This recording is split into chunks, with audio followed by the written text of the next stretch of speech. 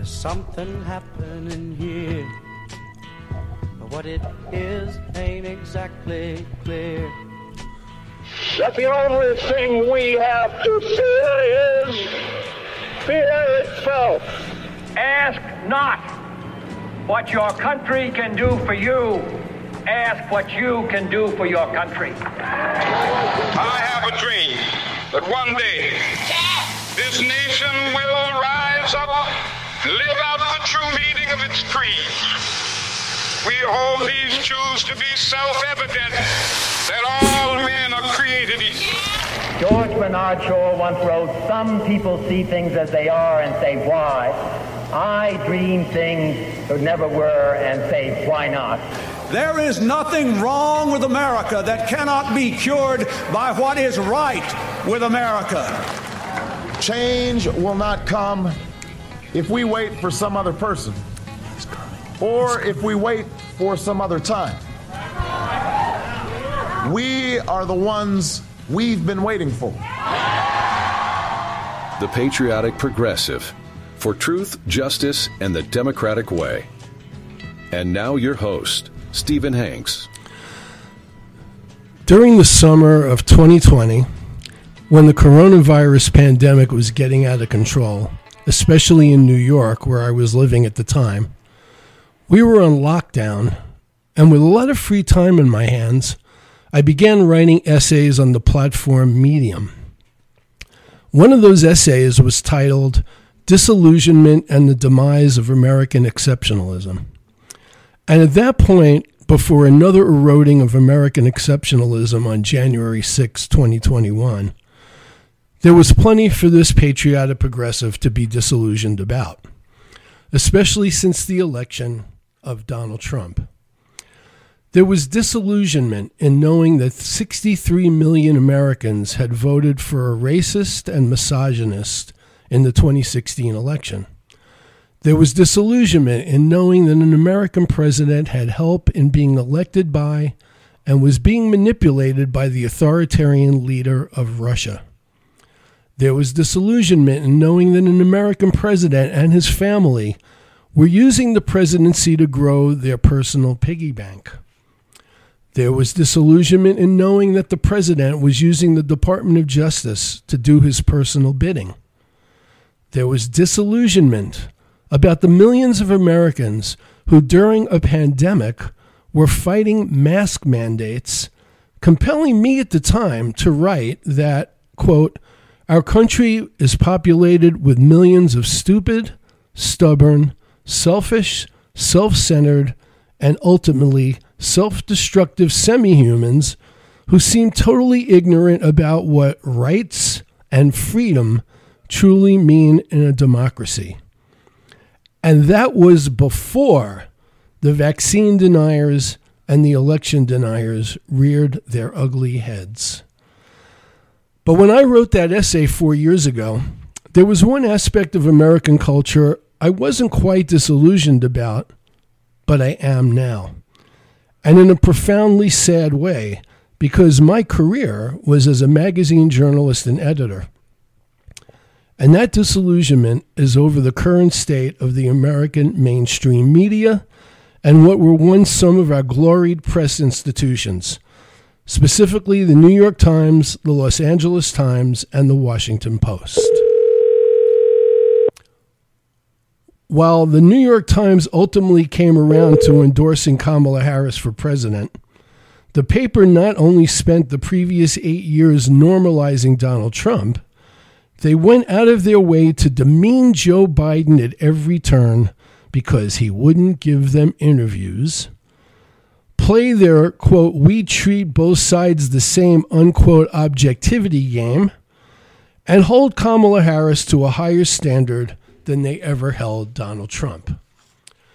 But as disappointing as that may be, what's even worse is the stories that broke the past few days regarding both the Los Angeles Times and the Washington Post deciding they were not going to endorse a candidate for president in this election.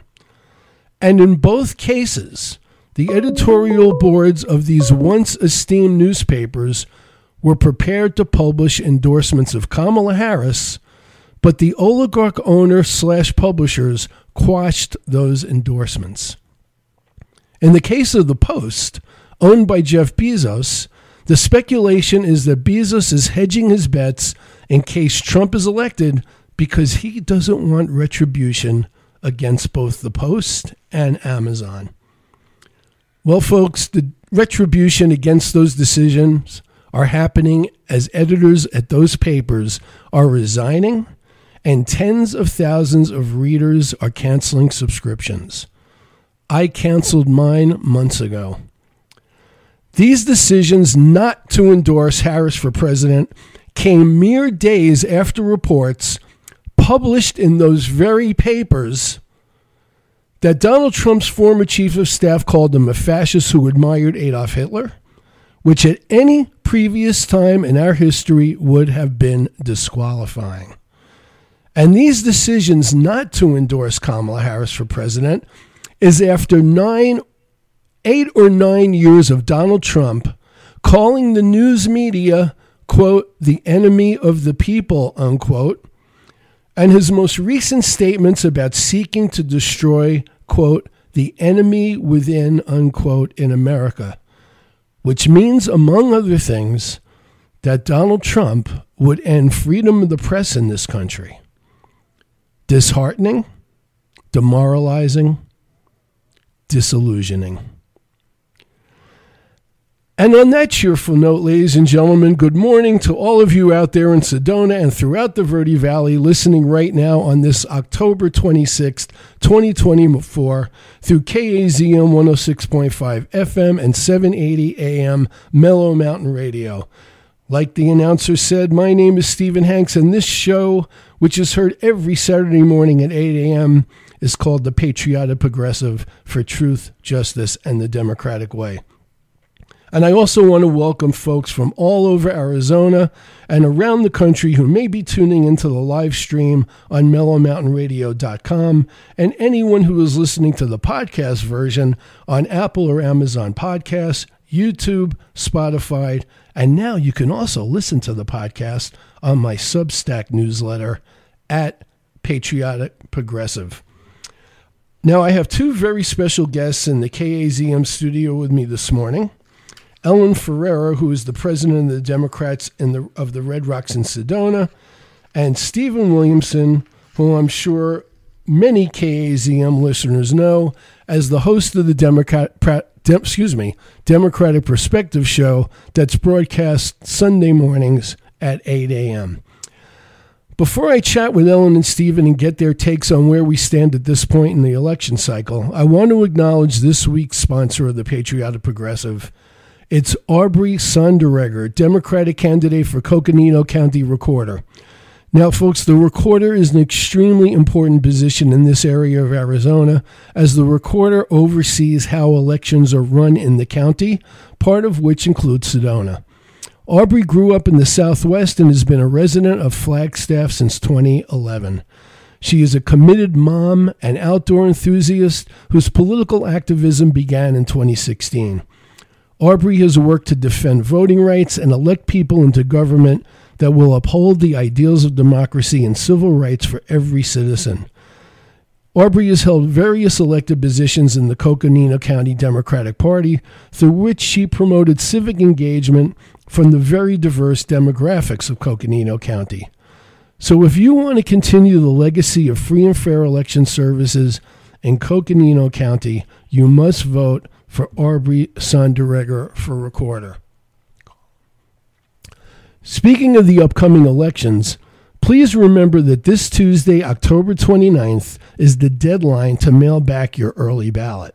And when you fill out that ballot or vote on Election Day, please make sure you not only vote for Aubrey Sonderegger, but for Democrats up and down the ticket, no matter which county of Arizona you're in, as part of my listening audience. And as I mentioned on last week's show, there are 13 statewide propositions on the ballot this election. And of course, the big one is Proposition 139, which would establish a state constitutional right to abortion. You must vote yes for reproductive freedom for women, For more information on all the ballot propositions, both statewide and in Yavapai and Coconino County, please go to my favorite political website, www.democratsoftheredrocks.org. Now, I'm gonna have to hold off on my chat with Ellen and Stephen because we are waiting for a call-in from one of the most high-profile Arizona candidates in the upcoming election, and that's Jonathan Nez, the former president of the Navajo Nation and now the Democratic candidate for Congress for CD2 against Republican and Trump-enabling sycophant Eli Crane. Jonathan was an in-studio guest a few weeks back, and I wanted my listeners to hear from him again today because there has been some excellent news regarding his campaign. Jonathan is going to be here any minute. We're waiting for him to call, but in the meantime, I'm going to talk to the president of the Democrats of the Red Rocks, Ellen Ferreira. He's on? Okay. So as I was saying, Jonathan Nez is called in. This is amazing. I mean, we're on the show, and I got a call in from the Democratic candidate for Congress. Jonathan, are you on the line? I'm here, Steve, and good morning to you, Ellen, and all the listeners. I really appreciate you calling in. I know you were on the show a few weeks ago, and I really appreciated that. It was great having you here. But I wanted to have you here again today. Really important because, as I just mentioned to my listeners, there's been some excellent news coming out regarding your campaign.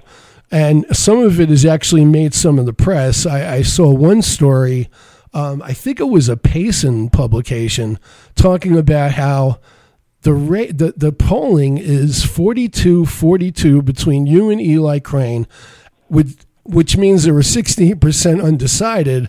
And I don't know, as I think I'm somewhat politically savvy, so I would think that 16% undecided is a very, very good sign when it comes to polling for an incumbent congressman. So give us an update on the campaign and how you're reading the polling and where you are right now.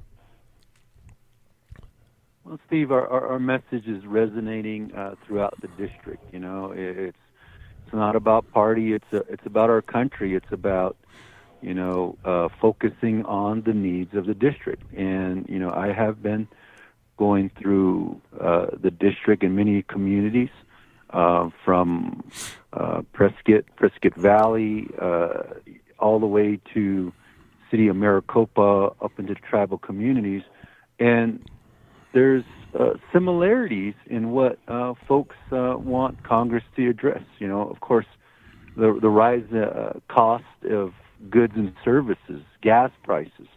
Congress has a large influence on that and lessening those the prices in the supermarket, because Congress can hold corporations accountable. I mean, these corporations are having record-breaking profits, but we as consumers still see these prices, and it's hurting our pocketbooks. And that type of message. Of course, infrastructure as well. The need for water, getting our fair share of water from the Colorado River, the tributaries, and preserving our precious groundwater. That's what I've been hearing as I've been traveling throughout the district, and that's what got us to be even with my opponent. It is a tie race, and what I've been hearing also from the voters is that we finally have a candidate or a person that lives in the district, that knows the district, other than my opponent not living in this district, living in Tucson and Oro Valley. And it's about time we take the seat back for our district with someone that knows the issues that are important to the district voters. Absolutely. Let me ask you, how much do you think, being the former president of the Navajo Nation and being a Native American in this particular district and this particular race, has impacted what the polling looks like right now. I mean, is it, I remember talking to Congressman Gallego over a year ago before you got into the race and asking him, how could we defeat Eli Crane? And his response to me was, well, our best shot is having a Native American candidate running in this race. How much of an impact do you feel that's had on where the race stands right now? Well, I know that this district, the voting age population, over 22% are Native American. And, there's a historic element to our run for office, vying to be the first Native American indigenous person to be elected from the state of Arizona to the U.S. House of Representatives. And I have seen rural and tribal communities and district excited about this race, and they're excited because they know that an individual, me, Jonathan Nez, with my over 18 years of public service experience, has delivered for the constituency. And I fought hard for the Navajo people. Obviously, they were my constituents, they were my voters. But I will bring that same fight for our fair share of resources to a larger scale here in Congressional District 2. That would be excellent. You may not be able to answer this because it's always a tricky question for candidates, especially on the Democratic side. Now that the race looks as tight as it does, has there been any change in the input from the DCCC in helping you either with resources or boots on the ground, or just what kind of feedback are you getting from the Democratic Congressional Campaign Committee about your race right now? Well, I know that at the onset, a lot of organizations and political pundits didn't think we would be this competitive, at this point in time. But I know that there are a lot of organizations, including the Democratic organization, the DCCC, that have seen that shift and are excited about the race. And we're not on the radar being from a red to blue, but I appreciate the grassroots movement. When I say grassroots, that's like rural and tribal members giving $1 to $5 to $10 to $20 to our campaign, and these are grassroots folks that believe in this election and believe that we could be able to have a common sense representatives and not be swayed by the far right or the far left, but to stick to the issues that are important to them. Yeah, have you heard Eli Crane make any statements at all in the last few days regarding all this news that's come out about General John Kelly's comments about Trump being a fascist? Has he gone public defending Trump? Has he said anything at all about this situation in the last few days? Not that I'm aware of, Steve. Much of my opponent's comments are more at the national scale. Those comments are done in Washington, D.C. or other places that other listeners other than Congressional District 2 are hearing. And we want to hear from our congressman. There was an opportunity twice to debate me. I was going to ask you about that, yeah. Right. And he the Arizona PBS, he didn't show. And the second debate was the clean elections debate. He declined to debate me, and it just shows that he doesn't have much to report to his voters.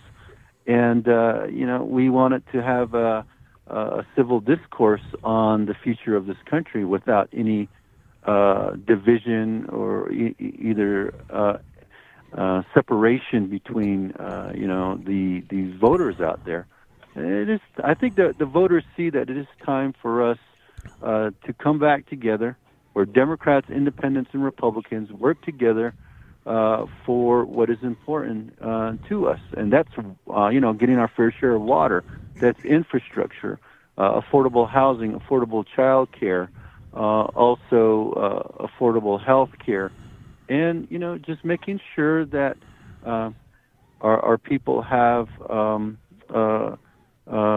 support, not a handout, but a hand up for some folks that are having a difficult time in this country or in this state. And I've had 18 plus years of a record of getting things done and bringing our fair share of resources to the constituency. Yeah, so I was going to ask you, with 10 days left until Election Day, everybody's talking about what various candidates' closing arguments are, and I think we just heard your closing argument to a large extent. So what are you going to be doing for the next 10 days? First of all, I've got, as you know, I've got Ellen Ferreira, the president of Democrats of the Red Rocks, on the show today, along with Stephen Williamson, who hosts the Democratic Perspective radio show on KAZM, both very extremely active in Democratic politics, and I know are big supporters of yours, as am I. We're all pulling for you beyond what words could express. So what do you have going on before I let you go? And I know you're really busy today. What do you have happening between now and Election Day? Well, Steve, I want to say, first of all, the folks there, Ellen, the organizations that have been coming out all across the state to help us boost our profile, get the word out. This district is one of the largest in the country. It's larger than the state of Pennsylvania, and so I cannot knock on every single door throughout the entire election. But it's great to get the message out through radio, the television ad, and the boots on the ground. And Ellen and her team and a team of volunteers has helped get the message out for us. And I applaud the Democrats in Sedona and everyone. I've been calling folks all around the district. They would tell me, oh, someone came by and gave your literature to us, and we got to know you a little bit more. And this is a big outreach that's happening, not just for my candidacy, but for a lot other candidacies in this election, and I appreciate that. And as we close, today I am in Payson. We're going to have a meet and greet here with Republicans and Democrats, and then we're going to be up in Window Rock for, of course, being the former president of the Navajo Nation. I had an invitation to be a part of the event there, welcoming Governor Tim Walz to the Navajo Nation, and just encourage our people to come out and vote, because voting is a sacred duty for all of us. Well, that's great. I know you're going to be really busy ramping up the next 10 days, and I just want to leave you with this, Jonathan. Last night was probably, as a baseball fan, I'm going to relay this to you. Last night might have been one of the most exciting World Series games in history. Oh, yeah. With that grand slam to win the game for the Dodgers. All I can say is that if you pull off this victory, it is going to be way more exciting than Freddie Freeman hitting a grand slam in the World Series. So I know you're going to hit a grand slam in this election, and we're all pulling for you. Well, thank you, Steve, and thank you, Ellen, and thanks to all our listeners out there. I know many of you have voted early already. Please help each other out, get to the polls, and let's finish these 10 days strong. That's great. Back democracy. Mm-hmm. Best of luck, and we're going to be saying we're going to be calling you Congressman Nez come January. So go get him. Keep up the good work. Thank you. Thank you. Have a good day, everyone. Thanks. Thanks for calling in. Wow, that was a big surprise. Wink, wink. That was, ladies and gentlemen, that was Jonathan Nez, the Democratic candidate for Congress for Arizona Congressional District 2. And if you haven't voted yet, you've got to vote for Jonathan Nez. We must. I'm emphasizing must. make Eli Crane a one-term congressman. So my other special guest this morning, Ellen, you want to chime in? Let me just add one more thing. Before I even introduce you, go ahead. Okay. Go ahead. For over a year, the Democratic Congressional Campaign Committee and the Arizona Democratic Party have been touting two congressional seats that they thought were flippable this year. Congressional District 1, Juan Ciscomani, and Congressional District 6, David Schweibert. Right. No mention of CD2. Now, all of a sudden, that two polls have come out showing that Jonathan Nez is neck and neck with Eli Crane. All of a sudden, people are paying attention. What President Nez did not mention is that next Wednesday, the 30th, there is a reception in Phoenix with Nancy Pelosi. Oh, right. I heard about that. And it was going to be for CD1 and CD6. Yeah. And now, all of a sudden, Jonathan Nez, CD2, is on the agenda and will be part of that fundraiser. So that is an indication that he is getting national recognition all of a sudden. Yeah. So people say, don't believe the polls, don't look at the polls, but people are looking at that poll. And I think it's going to change and energize that campaign. Yeah, and like I said to Jonathan, I think the 16% undecided is an even a more interesting number than the 42-42, because that's a lot of people to be undecided when there's an incumbent in what's supposed to be a red district. I'm just throwing that out there. So anyway, as I started to say before Ellen appropriately interrupted, my other guests are Ellen and Stephen Williamson. Ellen is the proud president of the Democrats of the Red Rocks in Sedona. She's a state committee person with the Arizona Democratic Party and was a DNC delegate representing AZCD2 at the national convention. I was so jealous. In 2017 in Sedona, she founded After the March Indivisible, as well as Sedona Action Network, leaders of community political organizations, and remains on the leadership teams of both groups. Stephen Williamson is in the studio, and he and his wife, Jessica, moved to Sedona from New York City, my hometown, in 2003, and almost immediately became involved in Democratic politics in what he was told, as he wrote, quote, was Republican town, but there were a lot of Democrats. About a dozen years ago. Exactly what I was told. And the Kerry campaign in 2004, I guess it was, carried Sedona, and no one knew that this was a Democratic voting town. And one of the Buddhist monks checked the stats and found out that Kerry had actually carried Sedona by a pretty good margin. So Dick Searle and I started, the late Dick Searle, the great kind of tech guy for Democrats of the Red Rocks. We started looking into it, and we found that I guess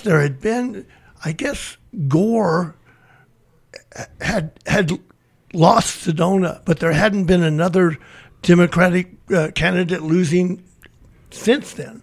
And the only person who carried Sedona was John McCain. Mm-hmm. So Sedona was actually a Democratic town. Now, trying to get the Red Rock News to publish the fact that it was a Democratic voting town turned out to be a long ordeal. So what we did was try to get a campaign going to just explain what the actual facts were. And the facts were that Sedona voted Democratic. Mm-hmm. And that was a big shock, I think, to everybody. And it's certainly something that the Red Rock News did not want to hear. Right. And so we began a campaign, letter writing, and denouncing them for not publishing our letters and so forth and so on. And we finally got them, I think, one little letter they stuffed up somewhere. But that was the thing. That was the thing that so here you had a town, Stephen, that didn't even know how it was voting. There had never been any information about how it was voting. And in fact, if this monk hadn't checked on it, it might have been another 4 years before we found out. Yeah. So about a dozen years ago, while Stephen was leader in the Democrats of the Red Rocks, which Ellen is now president of, Stephen began hosting a 15-minute weekly radio program on KAZM called Democratic Perspective, and that eventually became a 1-hour show that is still on the air now on Sunday mornings at 8 a.m. So let me formally welcome you both to the Patriotic Progressive this morning. Thank you, Stephen. Thanks. Thank you for having me. I don't mind going on a competitor. Well, I think the competitor was the Republican who had a show, who thankfully is no longer on the air here. The quality of the Republican Party and their candidates in northern Arizona is astonishingly bad. I know. It's always been bad, Stephen. I know you haven't only been here a few years, but my gosh, I mean, they one terrible candidate after another. Yeah. And watching them in the early days, watching these absolutely ghastly Republicans, and I say that they're, John McCain, you could argue for him, but the rest of them were pretty bad. So one of the things that we did was we formed Democratic Perspective. We were very worried. I was very worried that we weren't reaching out to anybody beyond committed Democrats. Mm-hmm. The Democrats at Red Rock, we were all talking to each other. In those days, for about 10, 12 years, I was the vice president of DOOR. And my job was to really bring in speakers. And so we brought in speakers, and I think, as I said in my little note to you, if you had listened to the speakers for a couple of years, you got really a kind of additional political education from just going to the DOOR lectures. But that was the campaign in the early days, was just to get things going. And so, nothing much has changed. We got Eli Crane. I mean, it's hard to find a worse congressman. Thanks to the redistricting that happened in 2020. So, Ellen, let me ask you, as president of the Democrats of the Red Rocks, I mentioned to Jonathan Nez about my little conversation with Ruben Gallego when there was that fundraiser at El Portal in 2023. Remember, we had that DOOR meet and greet, which again, there's going to be a meet and greet with Ruben Gallego tomorrow at El Portal, which you'll talk a little bit about. So, and at that time, Ruben Gallego said to me, the only chance we have to possibly beat Eli Crane is having a Native American as the candidate. And here we are with Jonathan Nez having a shot. What's your feeling about where, I know you're optimistic, but what's your feeling based on who you talk to and what the vibe is among the DOOR members about this race and all the other big races? The vibe is positive. I think the entire campaign and all the campaigns got an energy boost when Kamala became our nominee. Mm-hmm. And I think that boost has continued. There have been continuous phone calls, or Zoom calls rather, with thousands and thousands of people on them. She's doing rallies across the country many times a day. I mean, she's getting decent coverage. There's a lot of excitement about her. When we go knocking on doors as canvassers, we are hearing positive things up and down the ballot. DOOR has done a huge educational effort to inform people on about the propositions. As you said earlier, this is a 4-page ballot. Yeah. And so it's incumbent upon groups like DOOR all around the state to inform people about what those ballot propositions mean. So we've had a session at Mary Fisher Theater a couple of weeks ago with a statewide expert on the propositions, and we're doing everything we can to educate them. You mentioned the DOOR website. We do have a ballot guide giving our recommendations and why on every single one of these propositions. And judges, don't forget about the judges. People are really stumped on those. Mm-hmm. On the DOOR website, we have the ballot guide that includes the judges, the propositions, as well as the candidates. And it is in English and in Spanish. because there's so many people that are Spanish speakers that are having real problems figuring out what to do on their ballots. And we are urging people to go all the way up and down. But we are very optimistic. I watched Kamala last night at that rally in Houston with thousands of people, and she was fabulous. And when we knock on the doors, we hear nothing but good things and positive feedback. Last Sunday, I was out for hours and did not get anybody that was a Trumper. We got 2 undecideds that were leaning towards Harris. When you so there are a number of Republicans on the ballot running unopposed for some issues. What is Dora's take on whether or not, do you just advise people not to vote for those candidates at all, even if they're unopposed? Pretty much, yeah. You know, they're don't going, vote they're for a obvious, Republican. Yeah, don't vote for I mean, Republican. they're pretty much going to win anyway. There's nobody else against them. There's, you know, you can do a write-in, but that won't do anything. In an area this red, it is difficult to find candidates. Like, for example, the Clean Slate for Democracy and for LD1. They're running for the state legislature, but there's a 30% Republican advantage in those districts. So their chances of actually winning are very, very slim. But they're spending this entire year campaigning and giving up their life and their free time just to do that. So it is difficult to find candidates in districts like this. I'll say that the candidates, Democratic candidates, have gotten better and better.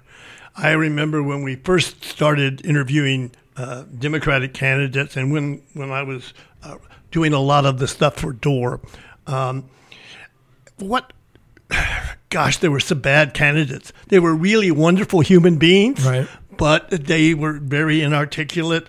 I remember doing an interview on Democratic Perspective, and one of the candidates could barely talk. You know, we kept having to ask him that's not a good more trait and more for questions. a political candidate. Yeah, it's not a good idea. So I would say that the quality of candidates has improved greatly.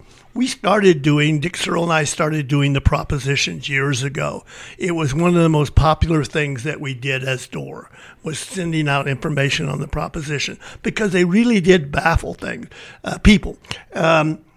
I will say that the propositions this year, the only good thing you can say about them is, except with one exception, they're not as dishonest in the way they're phrased as in past years. In past years, the propositions were the exact opposite of what they were supposed to be. Well, speaking of the propositions, let me interrupt you, sir. Sure. So as long as you brought that up, I've been harping mainly on the proposition about abortion rights. So if either of you could pick one other of the 13, which is now down to 12 if we already assume that, you know, the abortion proposition is covered, what would you think would be the most important one if you could pick something? Feed them all is my take. I don't know about Ellen, but we had last week we had the radio. Democrats of the Rim Country has their own radio show over in Payson now. Oh, wow. Yeah. And we had an interview about the propositions with their guy who's on the air. And we disagreed about one proposition, and that's 140. So I would think 140 is something that people might want to take a look at. And just so you know, they're in favor of it. Yeah. 140 establishes seemingly beneficial open primaries, but risks giving the legislature too much power to interfere with the process. That's really weirdly worded, isn't it? It is weirdly worded. Yeah. What can I say? There's so many different propositions that it's hard to go through them all. And so I do completely agree with Dore to oppose them. Democrats of the Rim Country is very much in favor of 140. And so there is an argument in favor of 140 as well as against it. Right. So that's something that people should look at individually and think about. Yeah. It's a complex issue. Always when we used to endure, we used to come up with our recommendations for propositions back in the old days. The the county would always be a little bit different. Right. We'd be 99% or 90% similar, and we'd have one or two propositions that we'd disagree on. And that's continued. Right. So some Democrats are in favor of it as well as folks around here are against it. Ellen, how about you on the propositions? The ones that I think are the most problematic are 134 and 136, and they have to do with taking the power out of the hands of citizens and putting it in the hands of the legislature. Yeah. They are making it much, much more difficult for citizens' initiatives to ever see the light of day. Right now, I mean, this past year, we have been gathering signatures on petitions for Prop 139, the abortion petition, and we ended up getting 800 and some thousand signatures. It was a massive movement because it was a massively popular proposition. However, these two props make it much harder for citizens to get initiatives on the ballot. For example, this 134 would require that 10% of the total signatures gathered, would have to come from every single county in the state. Well, that makes it nearly impossible. And if you have one county that can't get those signatures, or where someone is coming out and spending a lot of money against a citizen's initiative, that can kill the whole thing. The other one that affects citizens initiative is 136, which allows any person to sue to invalidate a citizen's initiative before it is even placed on the ballot. Gee, I wonder which party recommended that proposition to get on the ballot. Well, you know, all of these propositions have come out of the state legislature, except very few, including 139. These are things that the state legislature passes these propositions so they can go directly as a referendum, directly on the ballot, bypassing the governor's ability to veto this legislation. So this is a new trick that the legislature has found. That's why our ballot is 4 pages long, because they put everything they think that governor will veto goes on as a referendum. Yeah. And it ends up on the ballot and bypasses the governor. One of the things, since we're talking about the legislature in Arizona, at this point, I think the Republicans have a 1-seat lead in both houses. Is that my understanding? Yeah, 1-seat lead in the okay. So, what are the chances of that flipping this year? I know Arizona right now, depending on what poll you look at, some people still think Trump could win Arizona. I don't think that's going to happen. But what's your sense of whether or not the legislature could flip this year? I think that this is a very good opportunity for the Democrats to take control of the House or the state, or possibly both. Or the Senate or both. There are some very, very strong Democratic candidates, especially in the Phoenix area. And if we just get a few of those in, then I think we'll be able to capture the Senate. We've got lots of very strong Democratic candidates. Yeah. This is the year. We've been stuck by losing by one seat for years. We've been battling, and we always think we're gonna win. I think this year we can actually flip the legislature. I think this is our best chance in the 20 years I've been doing Democratic politics. And I would think that given the last election, when Arizona voted for a Democrat for governor, secretary of state, and attorney general, that the wave is going in that direction. That was a sign, Steve. Yeah. Now, what's going to happen? Who knows? Right. But we've had a long struggles to look. The craziness will stop if we have a Democratic majority in either the House or the Senate. Right. This nonsense, this craziness, these bizarre propositions, these impenetrably stupid referendum word. Yeah, I can't think of a better word, but that'll stop. Yeah, it's just one seat. and that the craziness will stop. Yeah, I want to relate an anecdote to both of you and get your take on it, because it really struck me this week. I had to be in West Sedona, so I was driving up 89A. It was the afternoon, and I'm stopped at a light near. I'm getting into the weeds in local Arizona and Sedona stuff right now. For all my podcast listeners, they're going to go, "Where is that?" No, anyway. So I was at Coffee Pot, where a lot of the demonstrations, whether left or right, happen up the main drag in West Sedona, which is 89A. So I'm stopped at a light, and I see 4 women looking about in their 40s, posting yard signs on the road that say, "Kennedy Democrats for Trump, make America healthy again." I can't tell you like what my visceral reaction to that. Not only that these were people that were supposedly Democrats, but they were for Robert Kennedy. And not only that, they were saying that voting for Donald Trump is going to be good for health care. This is a guy that tried to kill the Affordable Care Act. You know, this is a guy who caused hundreds of thousands of people to die during the pandemic because of his incompetence. Stephen, you've lived here for a long time and you've been political. Where are these people in Sedona coming from? There's a strong community in Sedona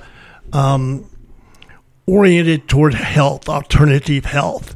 And they're very much threatened by government regulation. So if I say shining bright lights will cure cancer, then the FDA comes and says, no, you can't do that. But they have to be anti-vaxxers if they're Kennedy Democrats, right?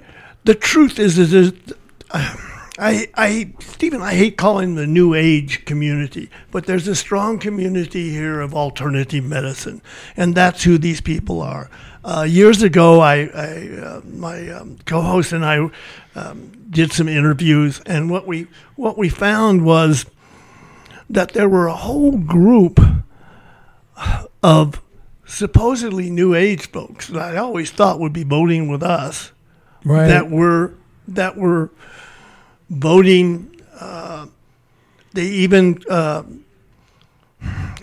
adopted a lot of QAnon things. But aren't these people also climate change? We were shocked. We were shocked to find out that QAnon was making inroads. I guess that's the correct word. Inroads into this community in Sedona, and that's what you're seeing now. Yeah, it just really struck and appalled me. I it's one of those moments where you wanted to have road rage and open up your window and just scream at them. So, Ellen, as somebody who talks to a zillion people here during, especially during an election campaign, you and people that are canvassing for door are talking to Republicans when they go up and knock on doors trying to get votes. What are you hearing from people like Kennedy Democrats for Trump and anybody else who may be on the other side? Do you have any anecdotal info on whether some of those people have been able to be flipped? Some of them have. There's a big Republicans for Harris movement in Arizona. Oddly enough, it's centered in Prescott. Wow. There are a lot of Republicans that are just fed up with the constant chaos. Right. Why is it constantly, and I mean, every day there's some new outrage. And I think a lot of the Republicans that may flip are sick of the browbeating of the immigrants. When you watch, if you just watch a lot of television, that is all you will see. You won't see what will he be doing for the country, what new policies does he have, how will he help. It is only immigrants. And if people live in Sedona and anywhere in this state, they know that there are so many immigrant families that are working hard every single day to provide a better life for themselves and their children. Their kids are getting scholarships to go to college. They are starting businesses of their own. They're paying taxes.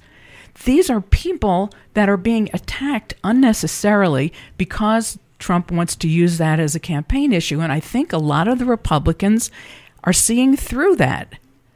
And I'll give you another, like maybe if that's 1A, I'll give you 1B on the ads that they're posting and who they're attacking as boogeymen. Trans people.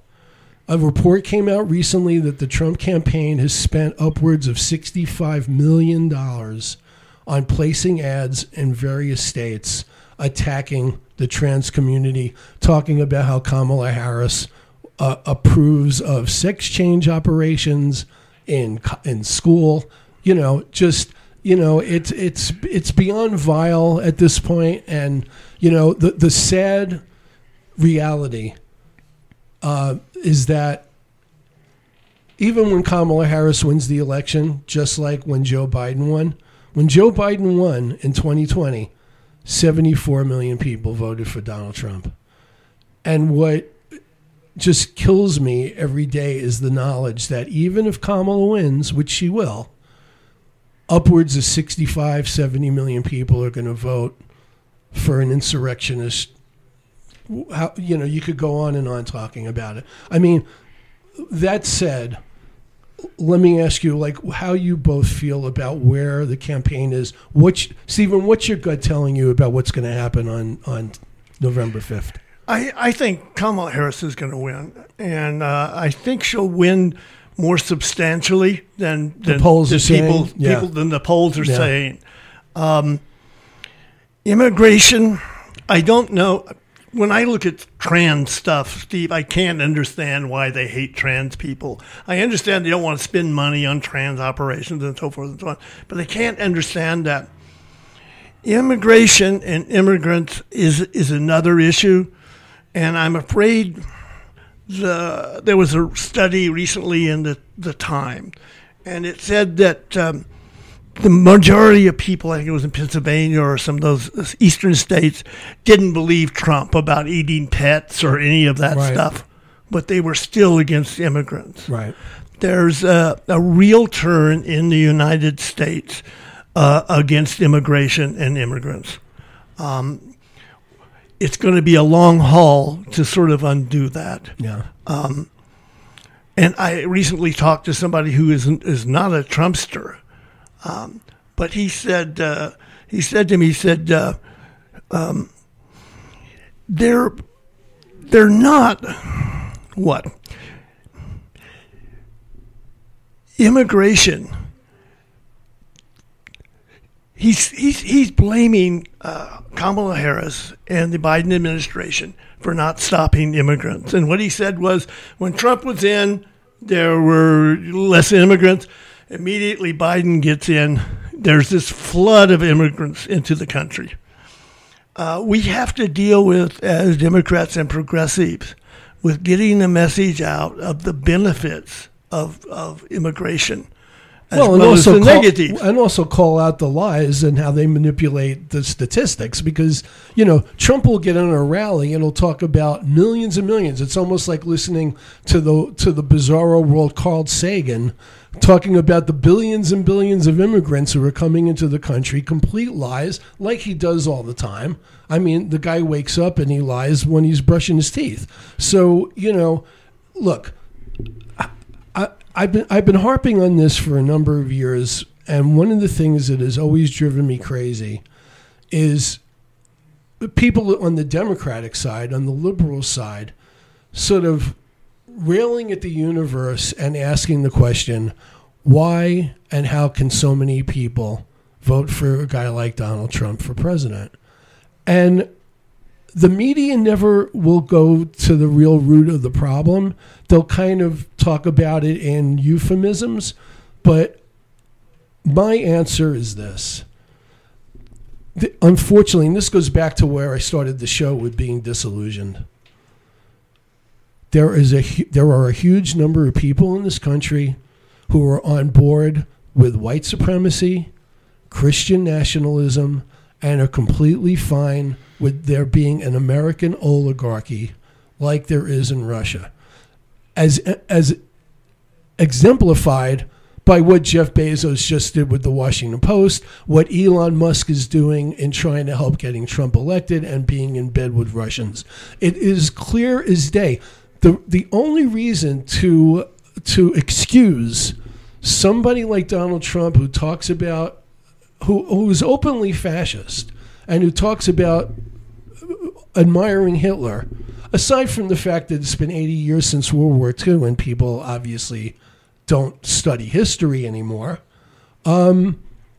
it's white supremacy and Christian nationalism.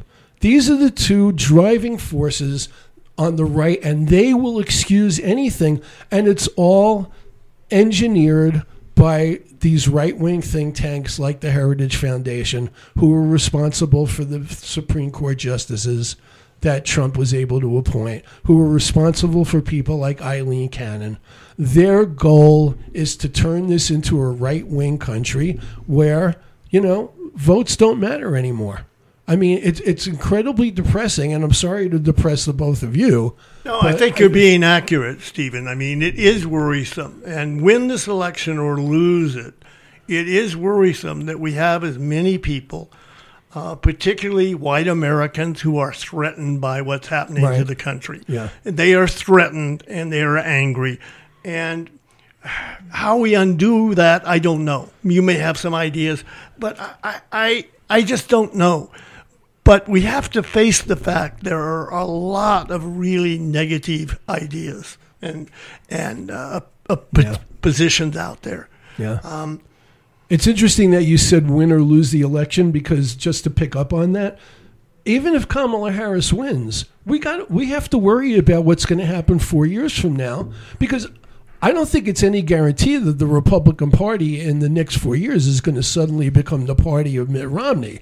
I mean, this is what their agenda is. I mean, for all we know, Mike Flynn could be the nominee in 2028, or Tucker Carlson, or Stephen Miller, God forbid. I mean, this is the direction that we're going, unfortunately. Ellen, what's on Door's agenda going towards November 5th in the few minutes we have left? Tomorrow, we have Congressman Ruben Gallego will be at El Portal, and we're hoping that we have a big turnout for him.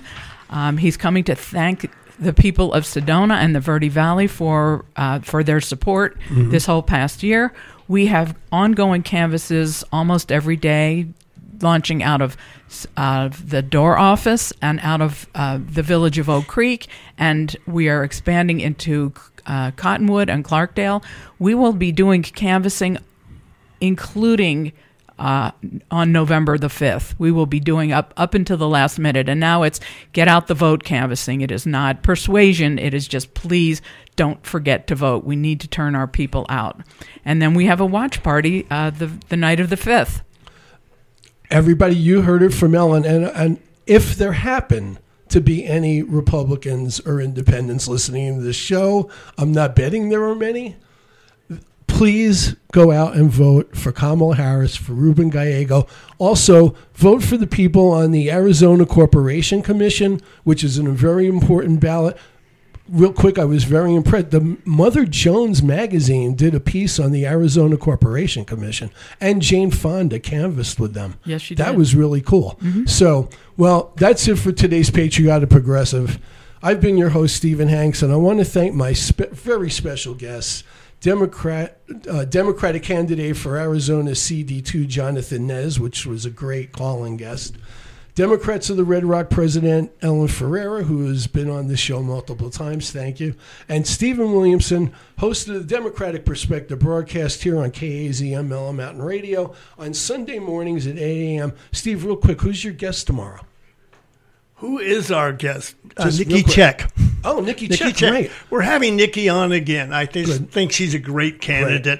Right. And I could have added other people, but I thought we'll just do it with Nikki again. We did an hour with her before. And thanks to my sponsor this week, Aubrey Sonderegger, the Democratic candidate for Coconino County Reporter.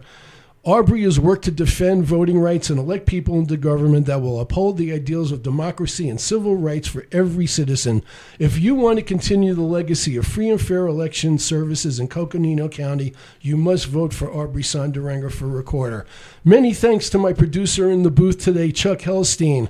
And remember, you can live stream our show on mellowmountainradio.com and hear the podcast version on Apple and Amazon Podcasts, my YouTube channel, Spotify, and now my Substack newsletter at Patriotic Progressive.